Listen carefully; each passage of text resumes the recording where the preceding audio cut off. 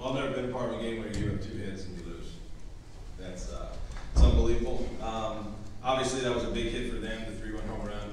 That was the difference in the game. We didn't defend the field good enough to win. I thought the guy to my right just threw awesome, phenomenal. He threw about as good as he could throw, and unfortunately, we didn't make enough plays behind him to win the game. Questions for Justin? We'll start here in the first row.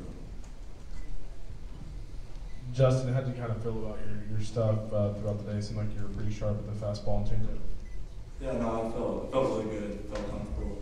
That first inning, didn't have a good command of the fastball, but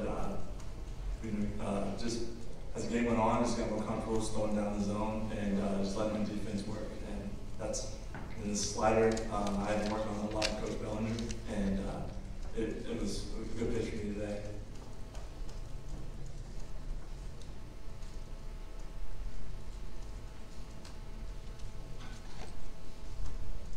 Stay right here, Frank.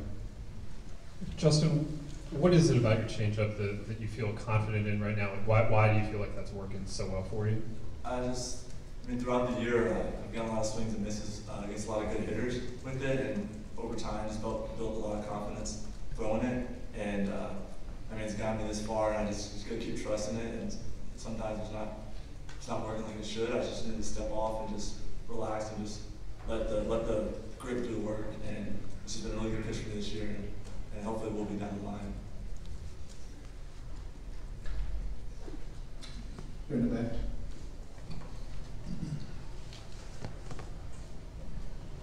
Jeff Owens, Spurs and Brothers.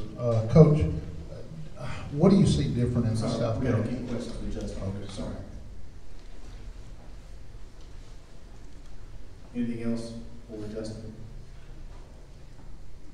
Thank you, Justin. It's good. Appreciate it. Oh, yeah, of course. That just shows you what kind of kid it's right. He's as good as we get. All right. Thank you. Coach, what do you see different in the South Carolina team from what you saw a few weeks ago, particularly, I guess, maybe in terms of the way they fight and hung in there? Are they a different team than they were a few weeks ago? I don't know if I see much difference. I think they're a really good team. I thought that the whole year. I think everyone thought that, right? At the beginning of the year, where everybody in our national media had them ranked. I think they're a really good team. They got really good coaches, and they seem like the same team to me. Whether they feel like they're fighting more or not, I thought they've always competed and fought hard.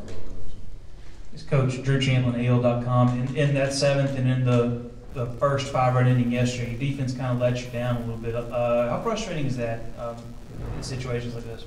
Yeah, of course, especially when I think we got the guys standing in the right spots. You know what I mean? And obviously, everybody talks about our offense and how good our offense is, but I just love pitching and defense. Every championship I've ever been a part of, I think I've been to College World Series 5 times, and every time I've been, there's been really good pitching and defense. And unfortunately, today, we did not feel good enough to win.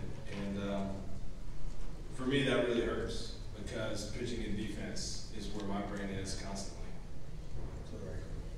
John Whittle, BigSquare.com. What was Adam able to do to be able to keep you all off balance offensively?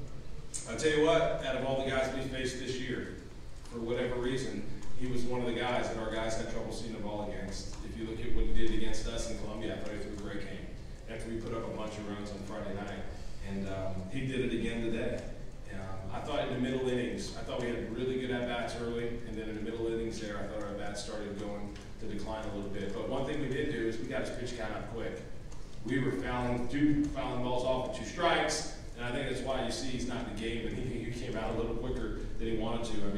But for whatever reason, it's weird. I can't explain it. Even today, talking with our team before the game, they just, for whatever reason, our guys don't see the ball as well against him. And I wish I could give you the answer why, but there's some real deception in that delivery.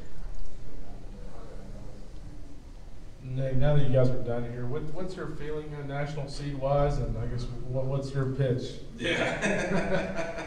Well, as you guys know, and you know what, it always comes down to the end, right? You guys have jobs to do, and it's really fun to talk about, man, who gets 7 and 8, right? That's part of your guys' jobs, right? But I just want to remind everyone that this is based off a whole season's work. We have 20 wins in the Southeastern Conference. We've won 20 games in the Southeastern Conference.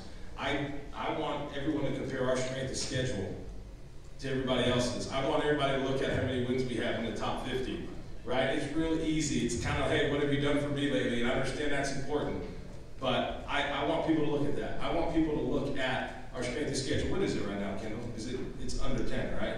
Yeah, I think so. Yeah, it's going to be under 10. So we have the top 10 strength of schedule in the country, which you look at. We have the third most wins, top 50 RPI wins in the entire country. I want you to think about that. The third most wins in the entire country, top 50 RPI wins, with a top 10 strength of schedule. I don't know what we're talking about here. We have 20 wins in the best league in America. I mean, what am I missing, Kendall? That's why I set you up for that. You're the best.